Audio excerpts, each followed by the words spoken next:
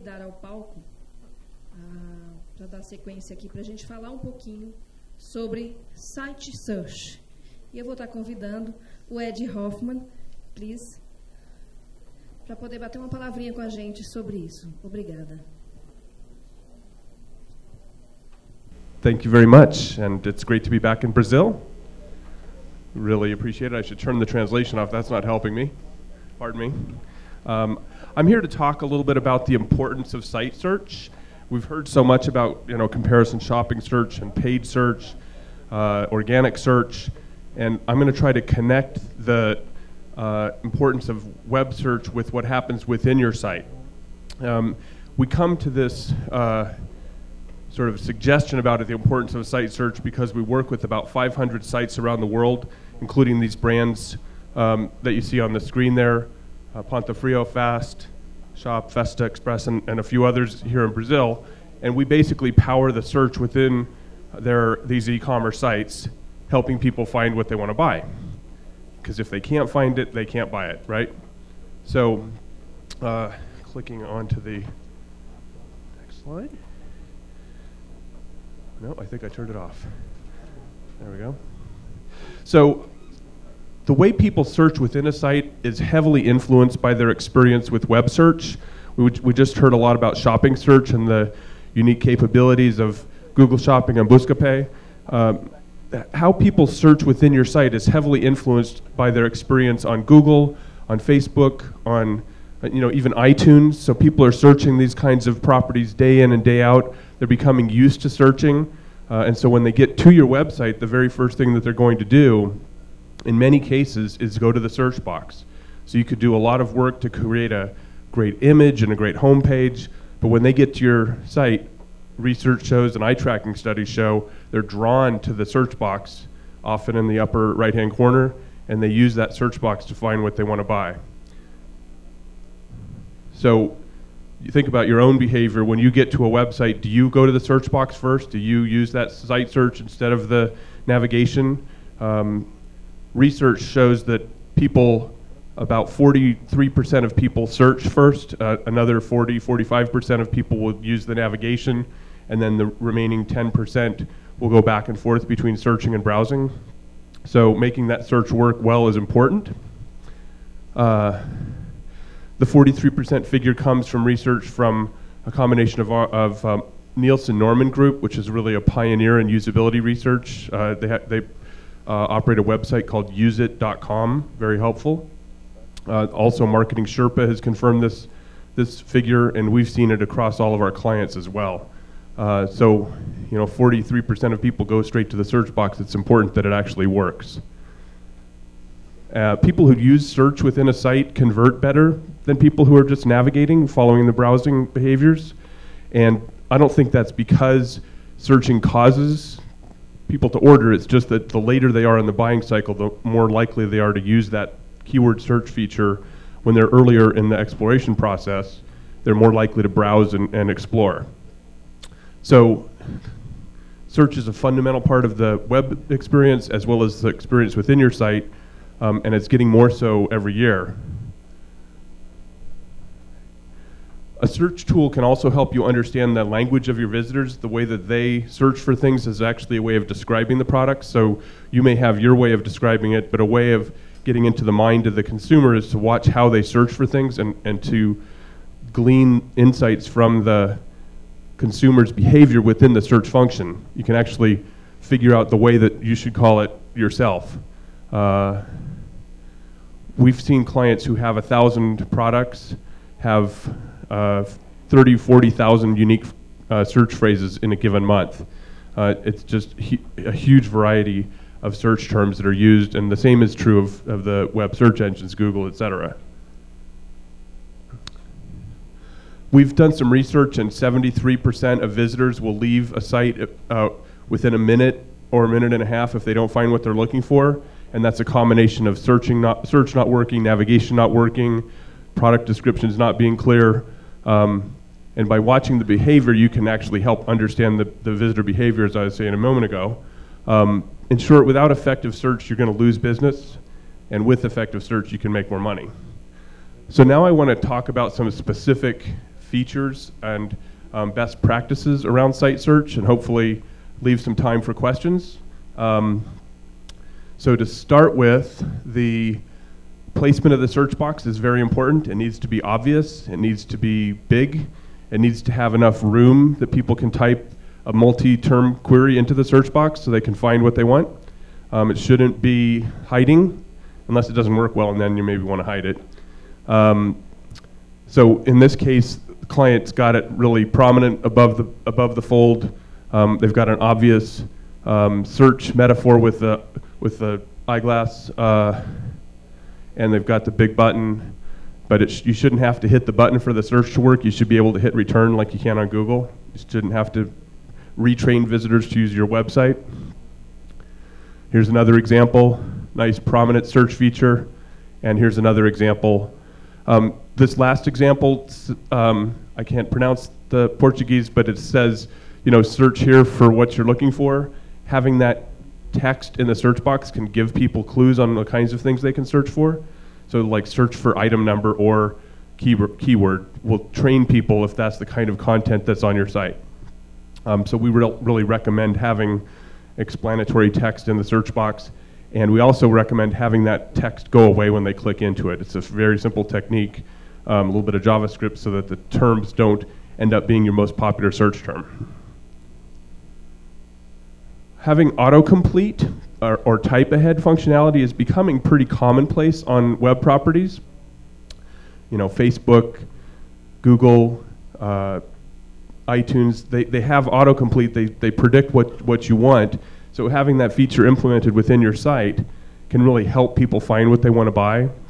So with a single keystroke, I've now seen 15 different things that the client has, and that can help me understand what the site has. Actually helps with discovery, helps with cross-selling and upselling, and it also helps with conversions. The people that interact with this autocomplete feature have a higher conversion rate and a higher average order value than the people who don't interact with that, or if you don't have this feature. Another way of providing autocomplete is to show not just search terms, but products, and so that people can skip the search process entirely, click through to a product directly from the search box. So they've entered a single character, S, and they can see that you have tennis shoes and dress shoes, women's shoes and men's shoes. They can start to discover things very quickly. It's an immersive experience, and it's one which really helps you sell more shoes. People that interact with the product section of this rich autocomplete have a 2x conversion rate, so twice as many people convert that interact with that. And of the people who do buy, the people who interact with this have a 17% higher average order value. So if you want to sell more stuff and make more money from those customers, this is a great way to do it. Another way to encourage folks to search is to have a search bar that floats as you scroll down a longer page. So if you're scrolling down, if the search box can be made to persist at the top of the browser window, because if people who search are more likely to convert, maybe you can have more people search. That's the idea. So we've had a client implement this, and they saw a 24% increase in per visit value based on their Google Analytics reports. And it basically looks like this. So little piece of stuff, a little piece of HTML that stays at the top of the page. Relevance in any site search tool is crucial. If it's not relevant, people don't trust it. They'll exit the site. We watch what people click on and use that to improve relevance over time. It's an important technique. So I've talked a lot about site search. The way the search tool looks, the keyword search tool within a site, it should be similarly organized when you talk about navigation. So when people browse through the site, the look and feel and the behavior and the sorting and refinement options should be the same whether you started with a key phrase or you started with a click in a category or a brand. So giving visitors a consistent experience across searching and navigating can really help the overall user trust of your site. in addition to the structure that's inherent in your site, your category, subcategory, brand, and product attributes, we give visitors the ability to refine results based on how other people have searched for things. So in this example, a product like this memorable vase has people having searched with the phrase calla lily and memorable to get to that product. Those are behavior, and there are other ways of describing this. There's also search suggestions. So these are other terms that are correlated with the phrase in question. So looks like they search for lilies, and these are other terms that are correlated to lilies, including 4298, which is obviously some sort of catalog number that's correlated to lilies. And what happens is a visitor clicks on this, any of these terms, and they get a refined experience, get some more results. And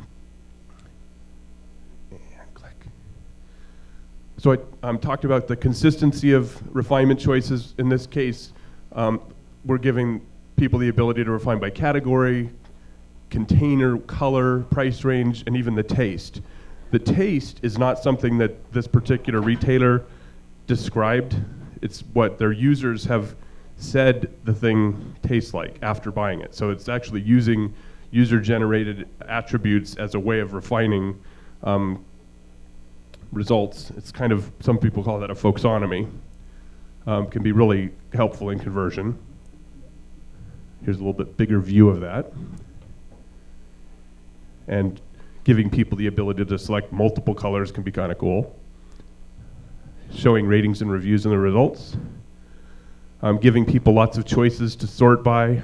In this case, you've got the ability to sort by how many packages, what the rating is, high price, low price, best selling. How many of you have video content on your websites? Where either YouTube or your own proprietary video? Still an emerging area. So as you add video, making it available as part of the search results can really help surface that video. Video, it can be very helpful to driving conversion. People who consume online video about products have a very good conversion characteristic. So one way to get more people to see the video is to incorporate it into the search results. So here we searched for workout music at this fitness site, and here's a variety of different pieces of video about that. Les Mills is a workout guy, and that's available right in this. You can play the video right in the search results.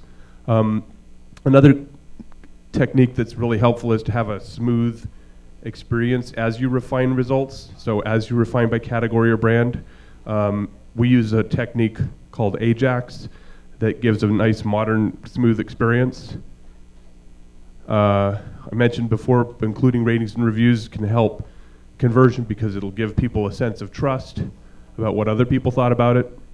These folks have taken it to the next level by showing the attributes of the people that did the product rating. So top rated by 15 to 20-year-olds, or top rated by people in a newer version of this site.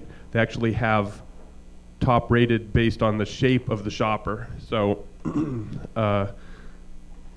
pear-shaped person liked it, a thin person liked it. Knowing that they liked it can really help give people confidence in that experience. So no matter how well your search engine works, every once in a while people are going to get no results.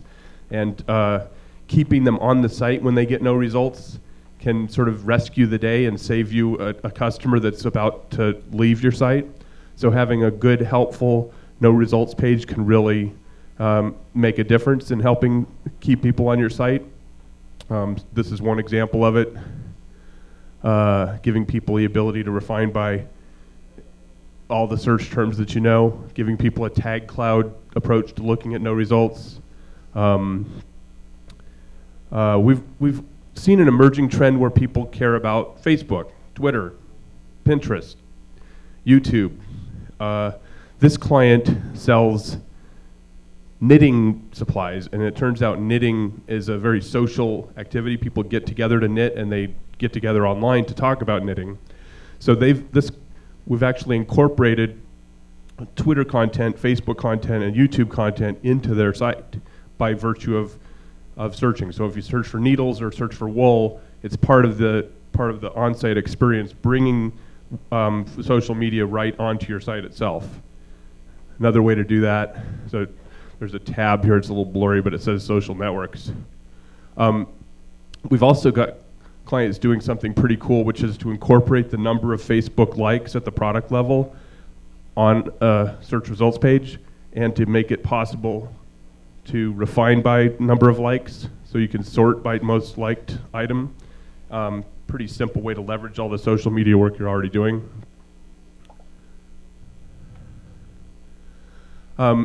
So measuring what key performance indicators are for site search can help you continue to improve the experience, continue to make more money from those visitors as they search. We look at things like the search exit ratio, try to make that one go down. Page views per visit could be good, could be bad, but you want to keep track of it. Want to watch how many people are getting null results or zero results and try to make that number go down over time. Watch what percentage of people who use the search click through to a product as opposed to clicking back to the home page or clicking on the help button or some other, example of an unsuccessful outcome. So basically just finding what's important and measuring it and staying on top of it, and as you do with the rest of your analytics. Here's an interesting bit of search analytics where the searches with poor results actually measures the relative click-through rate of different search phrases. You often have a report of the search terms that resulted in no results at all. But what if you have searches where a lot of people are searching for it, but nobody's clicking through? That's something that you need to fix. And this report here shows that the number one most searched for term that has a low click-through rate is "what are you looking for?", which happened to be the text in the search box, and people just kind of click the search button. But then after that are some fairly specific terms with, in some cases, a lot of results, but very low click-through rates, under 10%, which is an opportunity that needs to be kind of addressed by the merchant. You can also do multivariate testing. You could use something like Google Website Optimizer. You could use Omniture Test and Target. We've got a multivariate testing tool that lets you test different algorithms and different layouts. In this particular example, we're measuring grid view versus list view. So in the first case, there's more products above the fold. In the case on the right, there's much more textual descriptions about the rubber ducks. And this is showing that the list view is got a 61% confidence factor that it's beating the average. So that's the one that won. That's what I wanted to cover. I appreciate your time. And again, it's great to be back here. Look forward to answering any questions that people have if there is time available. But I'm going to...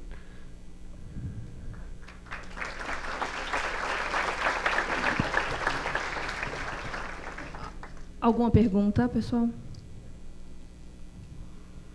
Não dá para ver, agora acendeu as luzes. Obrigada. Alguma pergunta?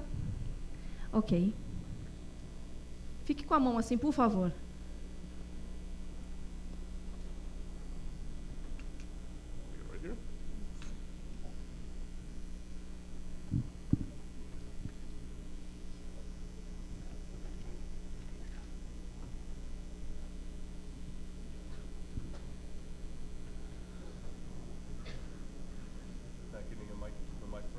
Yes. Está levando o microfone ali para mim.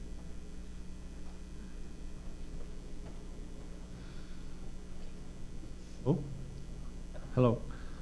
Thank you for the presentation. Which tips do you give us to integrate that with other tools that help us to measure which searches are being more profit and having a good click-through?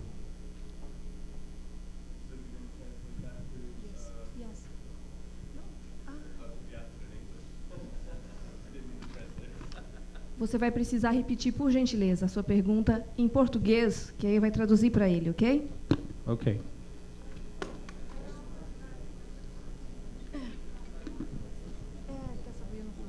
Tá pronto? Perdão, mas o inglês aqui não dá para poder interpretar para ele. Você pergunta outra vez em inglês, ele vai traduzir para você, ok? Você já tem a tradução, desculpa. Sorry. Posso perguntar? Ok. No.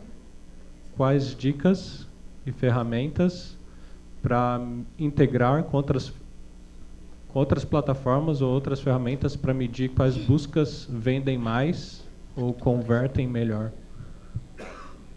So my response on what other tools exist to help with conversion analytics and to help with the monitoring the performance of your site search is that if you have web analytics, there is a techniques for making Google Analytics track site search. The same is true of core metrics of Omniture, of web trends, and in Omniture, for instance, it's called product finding methods. But the basic idea is that your web analytics should track the people who use search and the degree to which the people who use search convert, and in combination with our analytics will help expose the terms that are particularly troubling and the kinds of behaviors that are associated with conversion and the ones that aren't associated with conversion, and try to emphasize the ones that are helping you make more money.